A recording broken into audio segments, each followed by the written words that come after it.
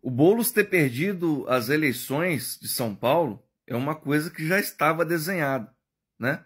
Várias pessoas já estavam com essa mentalidade, até porque o Bolsonaro é muito forte. E a quantidade de votos que o Boulos fez não era suficiente. O Boulos está dando várias desculpas agora, falando que o que aconteceu foi que o governador lá, o Tarcísio, inventou mentiras sobre ele, né? E que as pessoas de uma facção aí famosa de São Paulo estavam pedindo votos para ele. Ou seja, ele acredita que se ele tivesse esses votos dessas pessoas, ele seria eleito.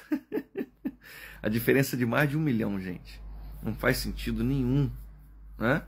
Até porque a gente deve ter 1 milhão aí de presos no Brasil inteiro, né?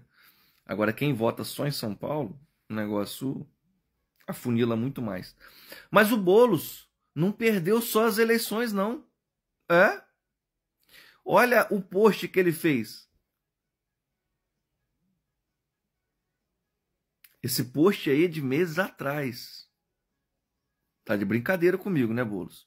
Agora você vai ter que cumprir isso aí, cara. Galera, se você quer perder peso, assim como várias pessoas têm perdido peso, barriga, eliminando gordura a Deus dará, vocês têm que entrar pro meu grupo de WhatsApp, meu grupo de emagrecimento.